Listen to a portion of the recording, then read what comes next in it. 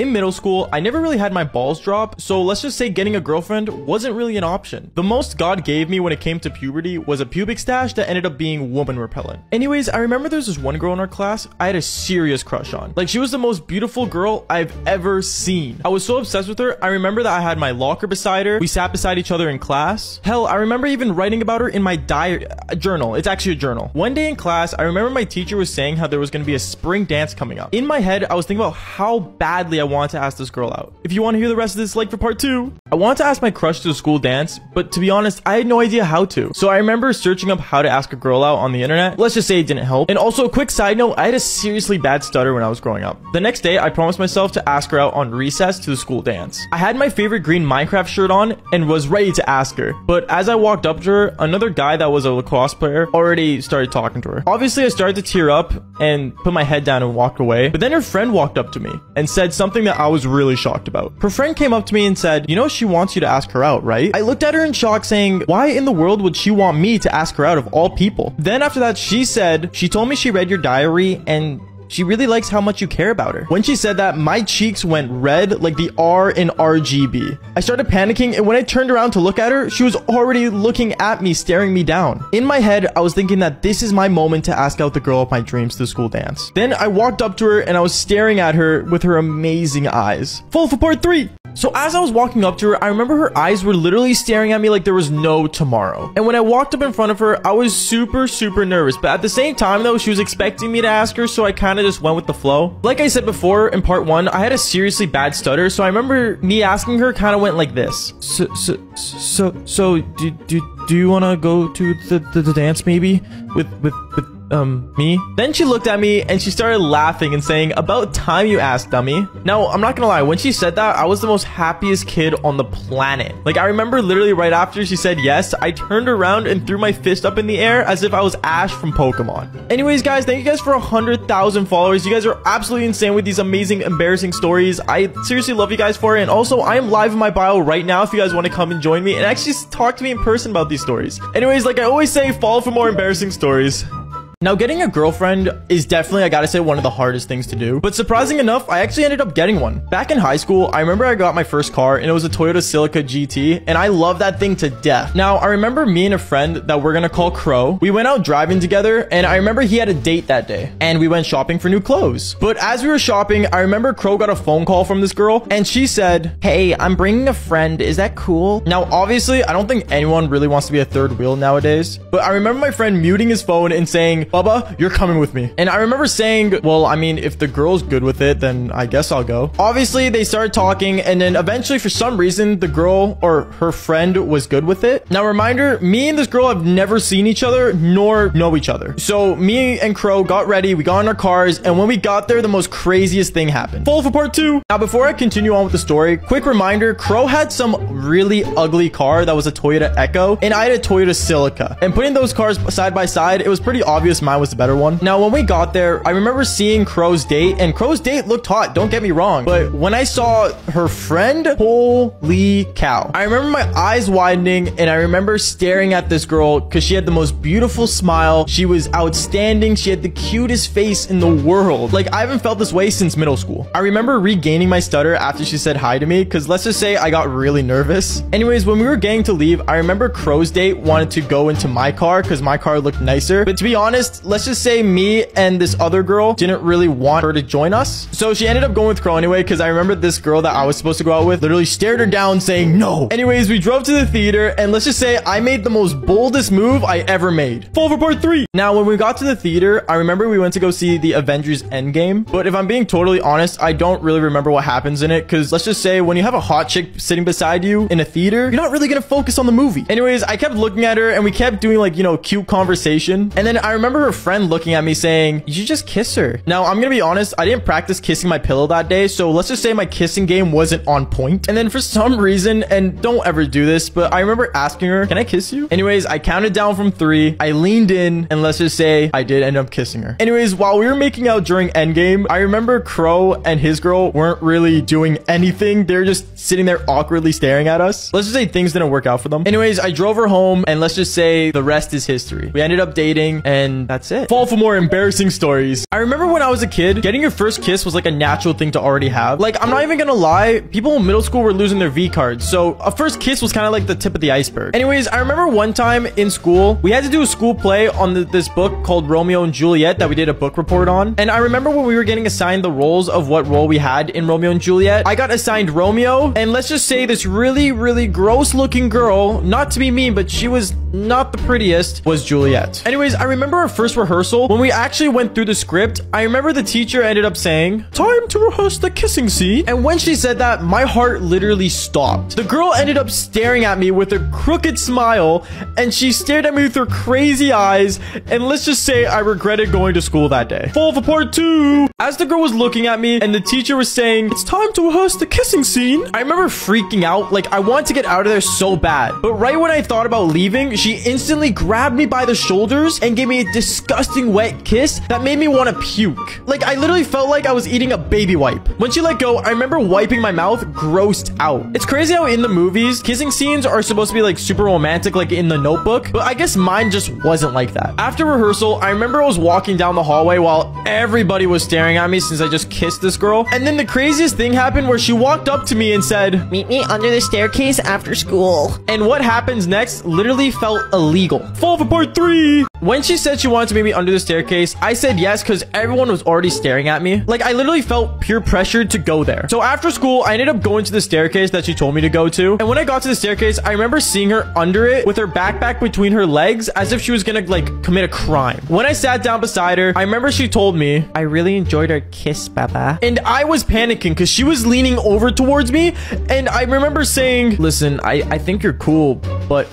And instantly, right at that moment, she started grabbing my shoulders and kissing me again. Except this time she wouldn't let go. So I remember literally pushing her off me and running to the nearest bathroom, washing my mouth out with soap because I wanted to get the taste of mayonnaise out of my mouth. I guess she had a mayonnaise sandwich or something. And I remember not going to school for like the next 2 days just to make sure I wouldn't see her again. Anyways, like I always say, fall for more embarrassing stories. I remember when I was a kid, I never really understood how bad the N-word was to say. Like in middle school, I actually didn't like understand the origin or where like it all generally came from and stuff. Like I always heard it in like songs and things, but I never actually like understood like the full-on history behind it, which if you don't know, you should know. Anyways, we had a person that came into our school to show us how rapping would be fun and really cool. It was some chick who did SoundCloud and apparently was making change with her music. Where have I heard that before? Anyways, she came in and she started like rapping and basically like, you know, showing us how to be the change. And I remember she started pointing at kids in the audience to come up. And of course, she decides to point at me after pointing at like 3 other different kids. And when I went up there, let's just say things went for the worst. Fall for part 2. When I went up there, I remember I was like really confused on what to say. And I remember I saw my middle school crush sitting at the bleachers just staring me down as if I was gonna do something amazing. Like I wasn't doing one of those videos where, you know, it's like the quiet kid ends up being the best rapper, where like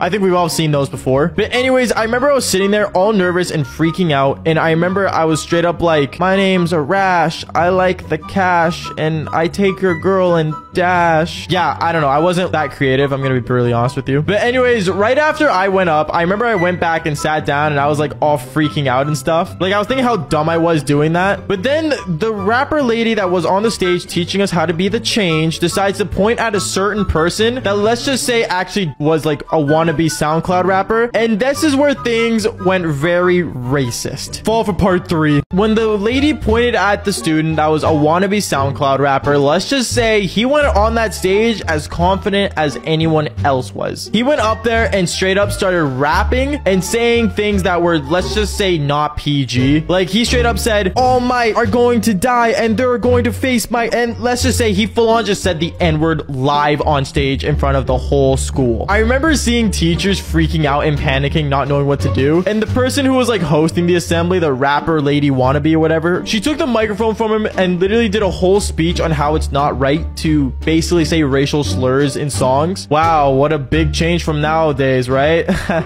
Anyways, that form of embarrassment is always the weirdest thing. Basically, just always make sure you know what to say before you say it out loud. And fall for more embarrassing stories. I remember when I was in high school, doing the devil's tango was like a really popular thing. Like, there was no kid who hasn't really done it yet, unless, you know, you were a nun at that point. Anyways, I remember I wanted to go to the bathroom because I was in math class and I wanted to get out of there super badly. So I remember I walked up to my teacher saying, "Hey, my stomach hurts. Can I go to the bathroom?" And obviously she said, "Yeah, just make it quick." So I went straight to the bathroom, and when I got there, I instantly sat on my phone and started watching Jacksepticeye. I think all of us know who that is. And as I was watching him, I realized 10 minutes later that a girl walked in, and I was really weirded out, and I was thinking, what the heck's going on? But then I saw her boyfriend walk in, and instantly they started making out like there was no tomorrow. And what they did literally made me want to puke. Fall for part 2. So I remember when this girl and the guy walked into the bathroom, I was really weirded out, and I saw them making out with each other like non-stop. And it got to the point where I was thinking I should just leave. But as I was about to stand up and leave, I instantly see them go into the stall right next to me, and the girl instantly went on her knees. That's right, her literal knees. And at that point, I already knew what was going down. They were doing the devil's tango. And I was super weirded out. But then as I was sitting there and thinking, okay, I'm gonna leave. Like, that's it. I'm leaving. Another person decided to walk in, and it was a kid from our leadership club. And this kid was like a goody two-shoes, okay? Like, this was not a good sign for him. And he instantly started freaking out and yelling as if he never saw anyone do the devil's tango before. And what ended up happening to him was the most craziest thing. Fall for part 3. So as this guy started freaking out that this couple was doing the devil's tango in the high school bathroom, instantly at that moment, I saw an opportunity to leave. But as I was about to leave and run out of there as quick as possible, I remember seeing through the crack of the bathroom stall and seeing this guy, seeing the boyfriend walk out of there and started pulling his pants up and beating the crap out of this kid. Like, this kid was getting beat to the ground. And at that moment, I decided to go on my belly and escape from going under the stall. But let's just say a teacher walked in, and at that moment, we all got sent to the office, and let's just say we all got suspended. Moral of the story is, if you're gonna do it in the bathroom, at least do it when it's like an assembly or something. Don't just do it when everyone's gonna be there. Anyways, fall for more embarrassing stories. This is the true story of the Nutcracker. We've all heard of this story. Some might have even gone to see it live, but the true story is very horrifying. It starts with a young girl named Marie. She receives a nutcracker for Christmas, which her brother breaks trying to crack a particularly large nut. She patches the doll up with some ribbon from her dress until her clockmaker godfather can properly fix it up. That night, while everyone is asleep, Marie sneaks back downstairs to be with the nutcracker. But as the clock strikes midnight, things go from a mildly creepy doll obsession to a full-blown horror movie. Rats pile up into the house from nowhere, led by the 7-headed Mouse King. Yeah, a mouse with 7 heads. Then Marie herself is shrunken into a mouse size. It gets crazier. Like for part 2. This is the true story of the Nutcracker part 2. Okay, so boom, like I said, Marie herself shrunk into a mouse's size after rats piled up everywhere, led by a 7-headed Mouse King. But lucky for Marie, the other dolls, which were soldiers, sprang to life and started battling the rats. And the soldiers are led by none other than the Nutcracker. It doesn't go too well for the dolls until Marie takes off her slipper and chucks it at the Mouse King, distracting him long enough for the Nutcracker to kill him. Marie passed out, and when she wakes up normal sized, the room is a complete mess. And there are 7 tiny crowns scattered around her. Years later, Marie professes her love for the Nutcracker, and that night finds herself doll size again. But this time it's permanent, and she spends the rest of her life living with the Nutcracker. Story time on how my Uber driver tried to kidnap me on my birthday. Okay, y'all, so today's story is my own. And thank you guys for 1 million followers. All right, y'all, let's get into it. Okay, so boom. About 2 years ago in 2019, I lived by myself in my own apartment.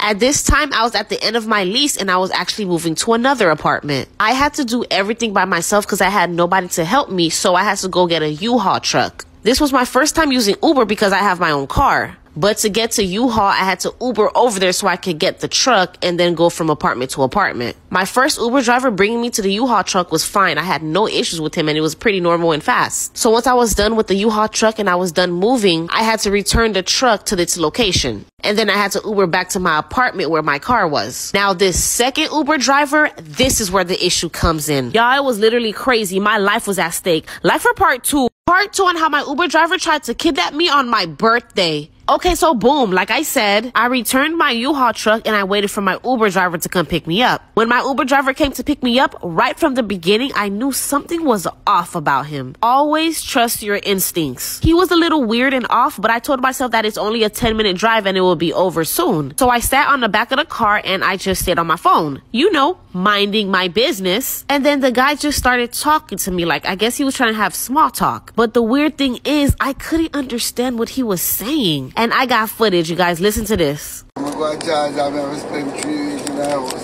I didn't know what he was saying, but I just thought he wanted to do small talk. So I just was like, oh, yeah, yeah, oh, ooh, ah. But then all of a sudden, he went off the path of my route. I was like, excuse me, you took the wrong turn. Then he turned back and looked at me and said, I think we're going exactly where we need to be. It gets worse. Like for part 3 on how my Uber driver tried to kidnap me on my birthday. Okay, so boom, like I said, he went off the path of my route.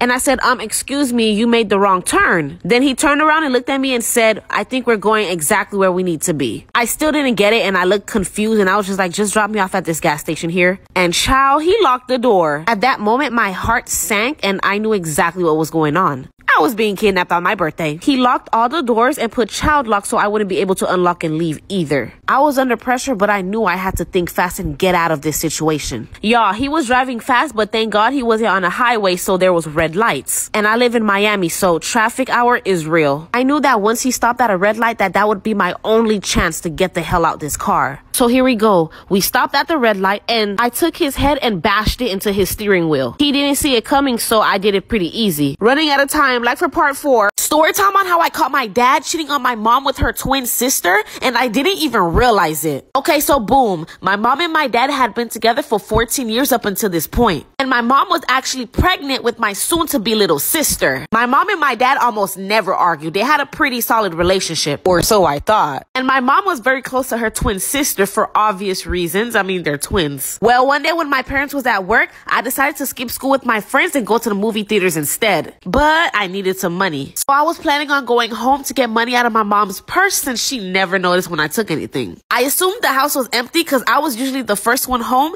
then my mom, then my dad. Remember that because that's important for later on in the story. Y'all, I ran into the house and I went straight for my parents' room. I mean, I was loud. I didn't hear any moaning, y'all. Guess he was doing a bad job. But anyways, I opened that door and there it was. Like for part 2. Part 2 on how I caught my dad cheating on my mom with her twin sister and I didn't even realize it. So like I said, I opened the door into the room and there it was. My dad and my mom's sister literally staring at me in shock. I closed that door so fast and ran to my room, I didn't even give him a chance to react. Y'all, I didn't even realize that wasn't my mom. Don't worry though, because I eventually did. Stick with me. But yeah, I was panicking on how I was going to explain why I skipped school and that I just walked in on them. I was waiting for them to come talk to me, but they never did. About 4 hours later, my real mom came home and screamed that she got food for us. Now remember what I said. I'm usually the first home, then my mom, then my dad. So my mom only bought food for me and her, assuming that her husband wasn't gonna be home till later. So anyways, I went downstairs and told my mom sorry about earlier. She was confused and said what happened earlier. And this is when it got real, y'all. Like for part 3.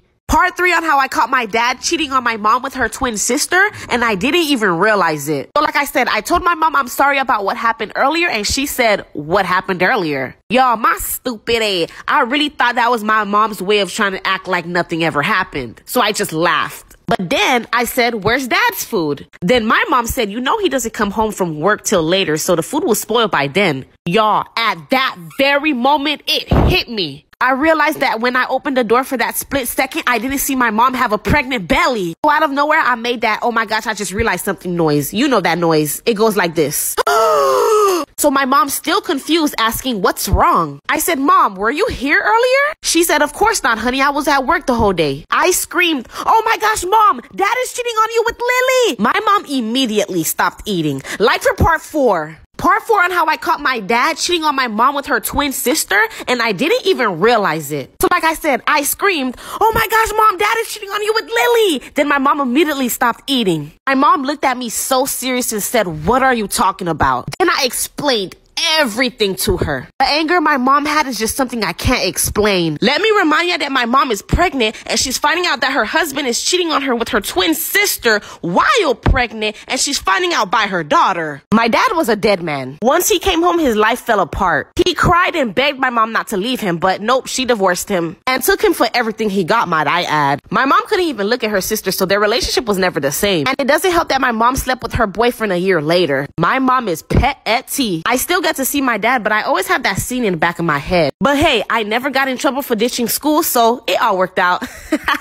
Story time on how I cheated on my husband with his son. Okay, so boom, let's get right into it. So I met my husband at my job, where we quickly fell in love, got married, and the rest is history. My husband had a child from a previous relationship who was 17 years old. By the way, I'm 27 and my husband is 34. My husband was really great at his job, but he started treating me really bad. He was always working and had me stay home because he wanted to be the provider. He also bought food for me when I was hungry, since I don't cook, but sometimes it would just be food that I didn't want. Before he leaves, he kisses me and makes breakfast for the house as if that's going to make anything better, and only spends time with me on his one day off. It's ridiculous. Well, I started spending a lot more time with my stepson and we became really close. I started feeling something real between us, and my husband was being horrible. So I made my move. Like for part 2 on how I lied to my boyfriend about being the father of my child. Okay, so boom, like I said, after I found out that my boyfriend cheated on me with my best friend for over a year, I ended up having a one-night stand with his best friend because I wanted revenge. I was being spiteful and doing tit for tat.